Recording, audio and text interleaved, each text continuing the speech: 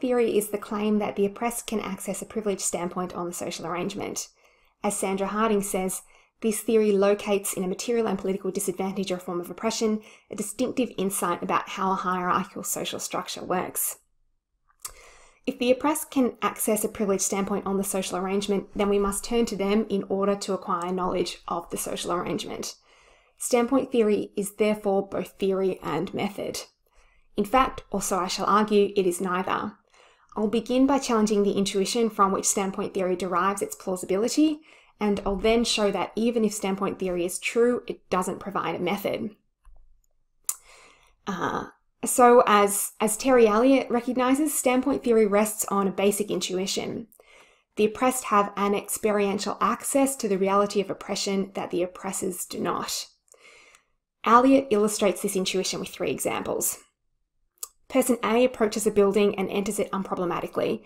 As she approaches, she sees something perfectly familiar which, if asked, she might call the entrance. Person X approaches the same building and sees a great stack of stairs and the glaring lack of a ramp for his wheelchair. Person B arrives at the meeting of yet another literature class in a familiar building where he is accustomed to taking notes on the professor's interpretation of various well-known books of the corpus. Person Y finds herself in a room full of white people listening to one white person tell them what he thinks all these dead white people were trying to say when they wrote these books.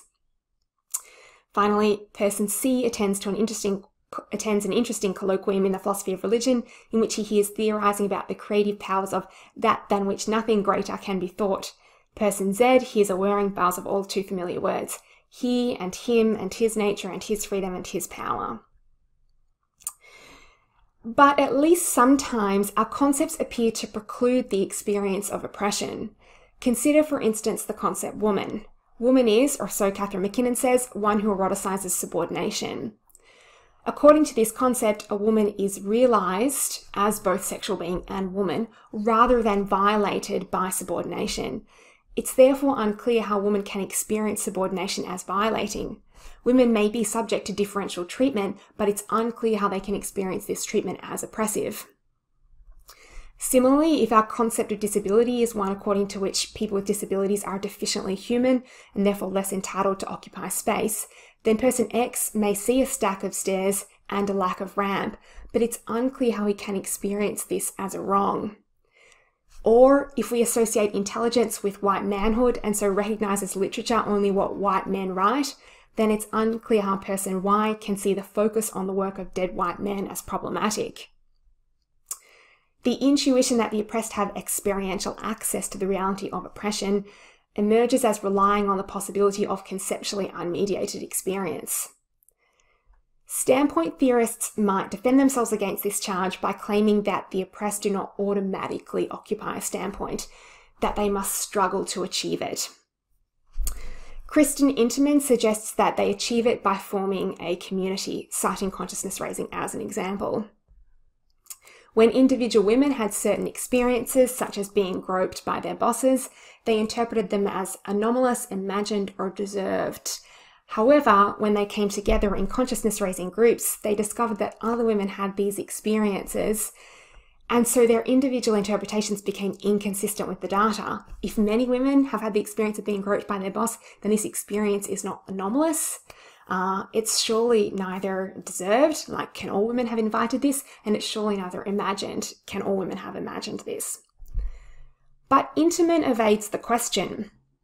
She assumes that individual women have experiences of violation, which they then dismiss by interpreting them as anomalous, deserved, or imagined. But the question is, if the concept woman is one who eroticizes subordination, then how do individual women have this experience of violation in the first place? How else then might we respond to the charge of reliance on the possibility of conceptually unmediated experience? We might say, with William James, that experience boils over. In other words, our experiences may exceed our concepts. Indeed, their doing so is often what allows us to correct our concepts. But insofar as a conceptual scheme is prerequisite to experience, experience can boil over it only in ways that are continuous with it. For if experience boiled over a conceptual scheme in ways that were discontinuous with it, then it would occur despite it or independently of it. And so we'd be back at the problem of conceptually unmediated experience. The experience of oppression, I want to suggest, may not be continuous with the conceptual scheme. And I'm going to draw on Thomas Kuhn to show this. Kuhn argues that the reconstitution of kind terms results in discontinuity in conceptual scheme. Kind terms possess two properties. First, they are coextensive with terms that can take the indefinite article. That a term is a kind term is thus part of what that term means. Second, their reference cannot overlap. For example, the referent of dog cannot also be the referent of cat. Since their reference cannot overlap, if we encounter a dog that is also a cat, we cannot simply add dog cat to the existing set of kind terms so that we would have dog cat and dog cat. Nor can we revise the existing kind term dog to dog cat so that we would have dog cat and cat. Rather, we must reconstitute the kind terms dog and cat. We thereby redesign a part of the taxonomical structure of our conceptual scheme. By contrast, if we add a new kind term, we instead merely elaborate the structure. Or if we revise an existing kind term, we likewise preserve this structure. In redesigning a part of the taxonomical structure of the conceptual scheme, we produce a conceptual scheme that is discontinuous with the previous one. In the new conceptual scheme, a kind term dog cat exists, the referent of which encompasses the reference of dog and cat in the previous conceptual scheme. This means that in order to speak of the creatures that were in the previous conceptual scheme dogs, we must adopt a kind term dog that now shares a referent with a kind term in the new scheme, dog cat. We must violate the second property of kind terms, the no overlap principle. Because we can't do this, we can't fully translate the old conceptual scheme into the new. The reconstitution of kind terms thus produces a conceptual scheme that is discontinuous with the previous one. At least sometimes the experience of oppression implies the reconstitution of kind terms. For instance, if woman is one who eroticizes subordination and man is one who eroticizes dominance, then a woman who experiences a man's subordination of her as violating has an experience that, given our concepts, only a man can have. As such, she is a woman-man. But as the reference of kind terms can't overlap, we cannot add woman-man to the existing set of kind terms so that we would have woman-man and woman-man. Nor can we revise woman to woman-man so that we would have woman-man and man. Rather, we must reconstitute the kind terms woman and man. A woman's experience of a man's subordination of her as violating thus implies the reconstitution of kind terms. Similarly, if wife stands to husband as owner to owned, then a woman who experiences her husband's sexual treatment of her as improper, abusive, as rape, has an experience not merely that the concept wife precludes, but that the very distinction between the concepts wife and husband precludes. The distinction in which these two concepts exist. A woman's experience of marital rape thus implies the reconstitution of the distinction in which the kind terms wife and husband exist, and hence of these terms themselves. In these cases, the experience of oppression implies in the oppressed the presence of a certain property. This property does not merely contravene the definition of the kind term for the oppressed, woman or wife. Rather, it contravenes the relationship of this kind term to the kind term for the oppressor, the relationship between woman and man or wife and husband, which is the relationship in which both kind terms exist. If woman does not exist, then nor can man. If wife does not exist, then nor can husband. In contravening the relationship in which both kind terms exist, it reconstitutes these terms rather than simply altering them, and thus redesigns a part of the taxonomical structure of the conceptual scheme. If redesign of the taxonomical structure of the conceptual scheme produces a scheme that is discontinuous with the previous one, and if the experience of oppression implies the reconstitution of kind terms, and with that the redesign of the taxonomical structure of the conceptual scheme, then the experience of oppression implies the production of a conceptual scheme that is discontinuous with the previous one. As such, this experience is not continuous with, and so cannot have boiled over, the previous conceptual scheme. In short, the experience of oppression is not of the boiling over sort. I therefore cannot see how the oppressed, or indeed anyone, can have experiential access to the reality of oppression. We will want to know then how the oppressed have come to experience oppression. We assume with Fricker that experience begets conceptual change, but in the case of conceptual change that produces discontinuity in conceptual scheme, the experience that would beget it cannot boil over in order to beget it. In this case, it's not experience that begets conceptual change, but conceptual change that begets experience. It's not a woman's experience of a man's subordination of her as violating that begets the reconstitution of the kind terms woman and man, but the reconstitution of these kind terms that begets this experience. The question of how the oppressed have come to experience oppression is thus the question of how a certain sort of conceptual change, the reconstitution of kind terms, happens. And this is a question for another day. Moreover, if the experience of oppression implies the reconstitution of kind terms, then it lacks the veridicality required to ground a standpoint. Recall that in reconstituting kind terms, we produce a conceptual scheme into which we cannot fully translate the old one. The new and old schemes are thus incommensurable.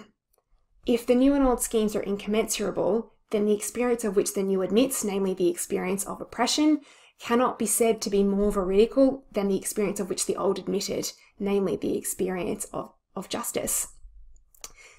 It therefore cannot be said to ground an epistemically privileged vantage point. This changes our understanding of the relationship in which two groups of people, those who perceive injustice and those who don't, stand to reality and to one another. We have thought that those who perceive injustice are those who have succeeded in apprehending reality, while those who do not are those who remain enthralled to ideology. On my view, those who perceive injustice are those who have subscribed to a new conceptual scheme, while those who do not are those who continue to subscribe to the old. The two groups are not the enlightened and the ignorant, but two semantic communities. One may have to struggle for a standpoint, as standpoint theorists say, but this struggle is semantic, not epistemic. I'll admit that I'm not sure whether the experience of oppression necessarily requires the reconstitution of kind terms, nor am I sure when exactly the reconstitution of kind terms results in discontinuity in conceptual scheme. Must it result in sufficiently widespread change in the taxonomical structure? And if it must, what counts as sufficiently widespread? In response to this question, Kuhn says, could Newtonian mechanics withstand revision of the second law, of the third law, of Hooke's law, or the law of gravity? These are not questions that individually have yes or no answers. Rather, like Wittgenstein's could one play chess without the queen, they suggest the strains placed on a lexicon by questions that its designer, whether God or cognitive evolution, did not anticipate its being required to answer. I therefore don't mean to show once and for all that the experience of oppression can never boil over and all that that implies. Rather, I mean to cast doubt on the assumption that it can and all that that implies. So that is standpoint theory as theory. I now want to talk about standpoint, or to critique standpoint theory as method. Standpoint theorists claim that this theory provides a method. They do not, however, say precisely what this method is. Instead, they speak opaquely of studying up, starting thought from marginalized lives, and approaching inquiry from the perspective of insiders. This suggests that standpoint theory provides a weak method. We must begin inquiry by listening to the oppressed. I will argue that it does not, for the following reasons. First, this method is, qua method, problematic. If the oppressed have epistemic privilege with respect to the social arrangement, then we must listen to the oppressed in order to know who is oppressed and how. To know who is oppressed is to know who has epistemic privilege, which is to know who we must listen to, and to know how they are oppressed is to know the domain over which their epistemic privilege holds, which is to know what we must listen to them about. We therefore cannot know, prior to listening, who we must listen to and what we must listen to them about. We can know this only if we already have a theory of oppression. Such a theory informs us of who is oppressed and what the site of their oppression is, and thus of who has epistemic privilege and over what domain. For instance, a Marxist theory informs us that the working class is exploited and that the site of their exploitation is work, and thus that the working class has epistemic privilege and that it has this privilege over the domain of work. Similarly, a radical feminist theory informs us that women are subordinated and that the site of subordination is sexuality, and thus that women have epistemic privilege and that they have this privilege over the domain of sexuality. The The weak method is therefore parasitic on a theory of oppression. Insofar as it is parasitic on a theory of oppression, it presupposes an understanding of the social arrangement. And if it presupposes such an understanding, then we must have acquired this understanding otherwise than by adhering to this method. We must, that is, have acquired an understanding of the social arrangement otherwise than by listening to the oppressed. This appears to undermine the claim that the oppressed have epistemic privilege with respect to the social arrangement. In short, if the weak method presupposes a theory of oppression, then it undermines the claim that the oppressed have epistemic privilege with respect to the social arrangement. But if it does not, then it's not fruitful, it's not useful as a method. Second, this method trivializes standpoint theory. On this picture, we listen to the oppressed simply in order to generate questions which we can then settle via empirical inquiry. The oppressed are privileged only in the context of discovery. They're not privileged in the context of justification. And I think this is what the claim of epistemic privilege requires, that they have privilege in the context of justification. Third, this method misunderstands the oppressed's testimony and may be unable to verify it. The oppressed sometimes ask, I think, not merely that we listen to their testimony, but that we believe it. And they do, it seems to me, because empirical inquiry cannot verify it. So consider the slogan, "Believe Women." To adhere to the weak method in this case is to listen to women's sexual assault testimony and to then empirically inquire into it in order to establish its truth. But it strikes me that "Believe Women" is an injunction to something more. Insofar as we hold a concept of woman as one who eroticizes subordination, one who desires to be overcome, we can see a woman's resistance only as her invitation to be overcome. We cannot see it as genuine.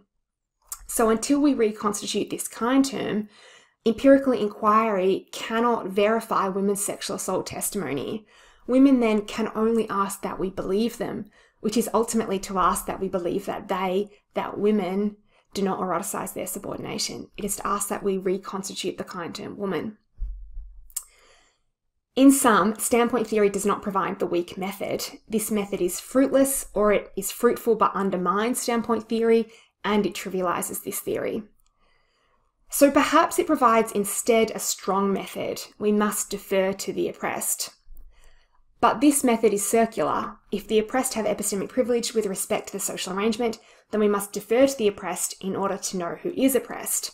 We must defer to those to whom we must defer in order to know to those to whom we must defer. We cannot non-circularly determine to whom we must defer. Standpoint theory therefore provides neither a weak nor a strong method. To conclude, recall that the reconstitution of kind terms implies the redesign of a part of the taxonomical structure of our conceptual scheme. If our conceptual scheme shapes our experience, thus creating empirical evidence, then radically altering our conceptual scheme, such redesign may result in hitherto inconceivable experience and hence hitherto inconceivable empirical evidence.